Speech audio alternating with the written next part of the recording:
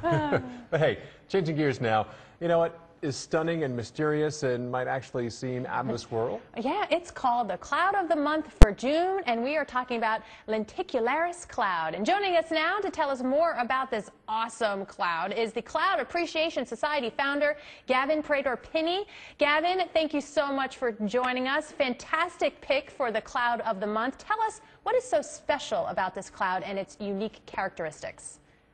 Well, I mean, Maria Paul, it looks like a flying saucer, doesn't it? Yes. I mean, you can't argue with it. The amazing thing about it is the way it looks. The name Lenticularis comes from the Latin for a lentil, but you know, that's probably because they didn't have the Latin for a UFO. Sometimes these clouds look like they're sort of stacked up when you'd call them a stack of plates. In fact, the French name for that formation is a stack of plates in French. And sometimes you see them embedded in a layer of cloud. So you've got a layer of cloud above you, and you see the base of this kind of lozenge-like, disc-like cloud appearing below it.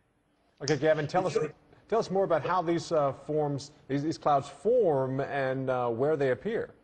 Well, I will tell you just that, and in fact I'm going to draw you a diagram. But I just want to say as well that sometimes if you're seeing them from above, they can look like kind of mounds, like you're seeing snowdrifts or something. They don't have the cauliflower tops that you see on convection clouds, all right?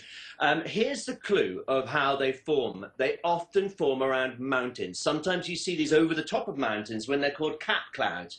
And what happens is this. The airstream, when you have a wind, has to rise to pass over the mountain, all right? So here it is. The mountain's like an enormous obstacle. And if it's stable conditions, atmospherically stable conditions, you can get this rising and dipping of the airstream downwind of the peak. So it goes in a wave. And the cloud can appear at this crest of the invisible wave of air. So you don't see the wave of air. It's a standing wave. As the air flows through, the wave's position is fixed, but the cloud makes it visible, the crest of that wave. And sometimes you even see them one after the other, where you get clouds forming in the sort of the subsequent waves further down. You get like a row of them. And so that line of clouds really shows you the lenticularis formation.